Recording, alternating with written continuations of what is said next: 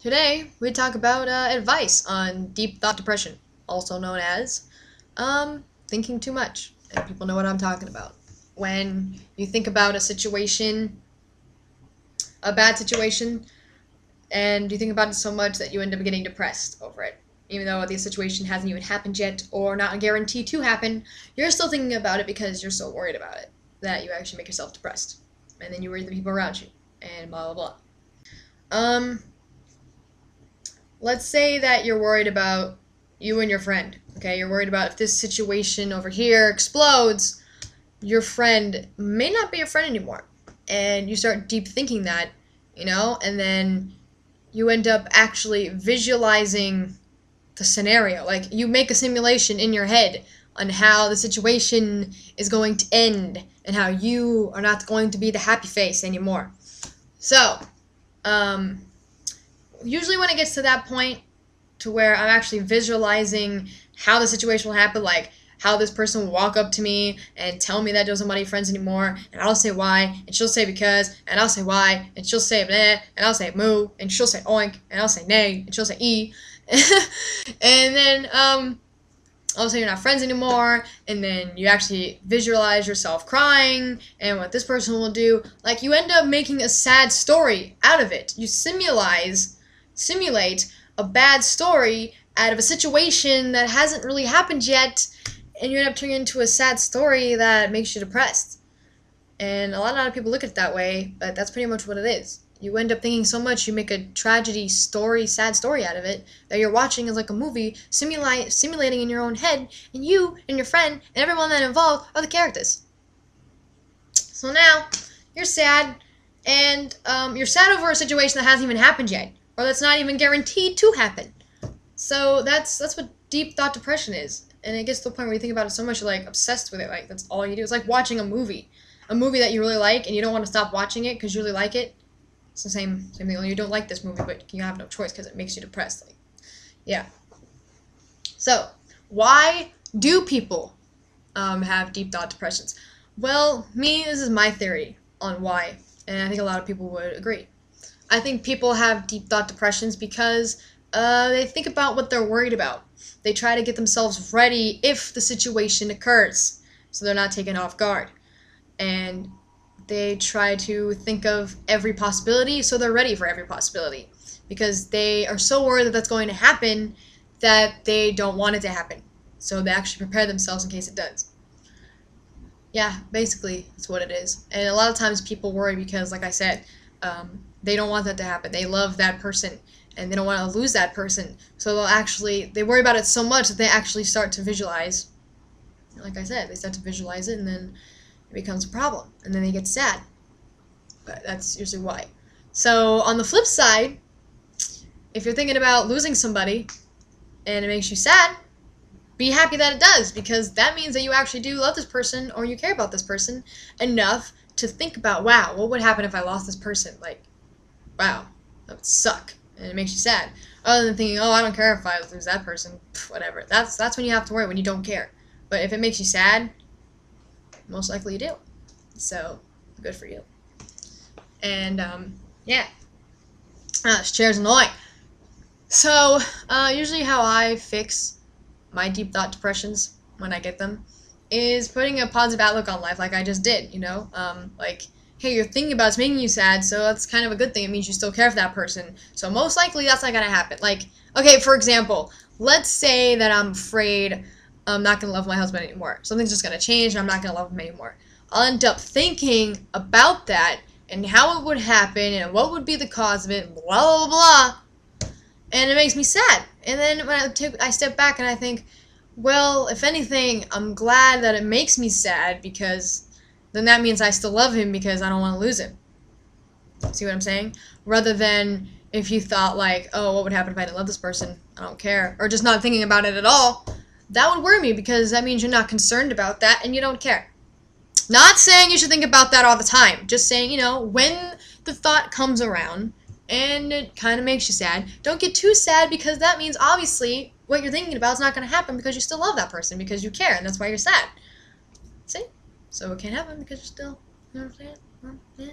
So yeah, that's one itchy nose. That's one positive outlook, and that helps you get out of that depression because then you realize, oh, it's not really going to happen because I'm good. Another way to do it is look at it from the big picture, from the big perspective, which is why are you worrying about a situation that's not even happening at this moment? It's not even close to happening at all. Like, for example, you're worried your parents are going to die, okay? Or, wait, maybe that's not a good example for this situation. Okay, wait, I got a better one. Okay, let's say that there's this test coming up, and you have to pass this test in order to get into the new school, because if you get into the new school, then your parents will be happy and blah, blah, blah. This test is like 6 months, 5 months away, because I have one hand, so 5 months away, okay? You're so worried about this test that you start thinking about, oh my god, what happens if I fail? Now everyone is sad and everyone is crying and I hate myself, blah, blah, blah, blah, blah. There you go again. You're deep thinking of the situation. You actually simulate the simulation. No. Yeah. You simulate the thoughts in your head to the point where you hear everyone saying stuff line per line, and then you feel everyone's emotion, and you actually start to feel that guilt in yourself. That's bad. So usually when I do with stuff like that, especially like stuff that's like a while away and you're so worried about it, stop worrying, because guess what? It's 5 months away. All this time that you're doing worrying about passing the test, you could be studying for that test. Actually saying, you know what? I can do this. I got this. I'm going to pass this test because I know I can. Duh. I mean, you can have that kind of attitude and just, work on the test and, study. And then when you get there, then you pass the test and you're happy. And then it's okay if you get up to the test day and you worry about stuff like that. That's normal. That's when you probably should, because it's tomorrow. So that's when you check, am I prepared? Am I good? Am I got this? And then that's when you worry. But when it's 5 months away, you don't even know if you're not going to pass it or not. You don't even know if you're going to take the test. What happens if something within that 5 months happens, you're not taking it, or you take a different test and you can't take the test? Then what? You worried all this time for nothing because you're not even taking the test. You never know what's going to happen in the future. You never know. There's no point in worrying until you know for sure that situation is going to happen. Do you know for sure that you're going to take that test? When you actually, the day before you take the test, you can worry a little bit. A little bit! Not a lot, okay? Just a little bit. Like, oh man, what happens if I don't pass the test? Because that might be a good thing. That might make you take the test even better and take your time because you're really trying. But worrying for 5 months? Are you kidding me? You don't even know if you're going to be there 5 months down the road. No one knows what's going to happen in the future. So that usually helps me get out of it too. It's being like, you know what? I'm not going to worry about it because that situation's not even here. And I'm gonna enjoy and be happy with my life now and the people around me. And then, be ready for that situation when it comes.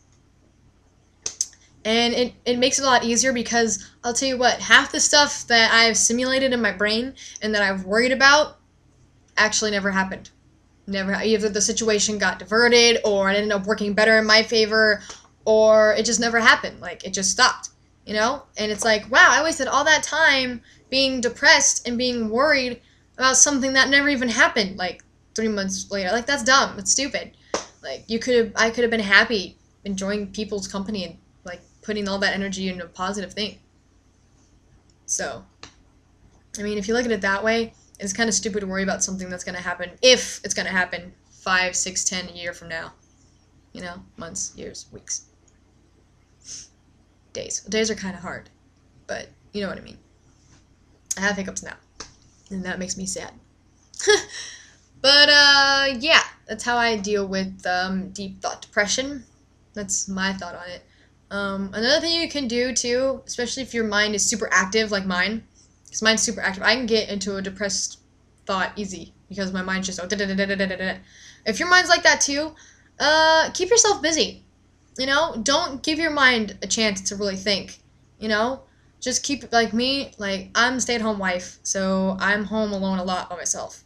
And sometimes that's not a good thing. Actually, most of the time that's not a good thing for me at all. So, I do stuff. I either play video games or I'll watch YouTube videos. I will do something to keep my mind off of any things that I worry about. I usually save those for... Actually, I try not to save those. I try to just keep my mind off of it, and then by the time my husband gets home, I'm not even thinking about it, because now my focus is on him, of course. So, yeah. I know this is most difficult, though, at night when you're sleeping, but, I mean, just try to go to sleep. Just tell yourself, go to sleep. Don't worry about it. That's when you gotta tell yourself what I'm telling you right now. You don't even know if that's gonna happen. Why are you worrying about that? Wait, we'll cross that bridge when we get to it. That's usually what I tell myself. And then I go to sleep and I'm good. So, yeah, that's what deep thought thinking is. And those are my tips on how to get out of that situation, which is to think positive, analyze why you're thinking about this and how it actually affects that outcome, which is why I said, if you're thinking about losing somebody and you're sad about it, you're not going to because you still care about that person. It's when you don't feel upset about thinking about this situation that it could cause a problem. So, yeah. And let's see, keep your mind busy, positive spin, and analyzing. When you put life perspective on things, makes everything a whole lot easier. So, yeah, that's my advice for today. Hope you guys had a great Thanksgiving, and I will see you when I see ya. Woo!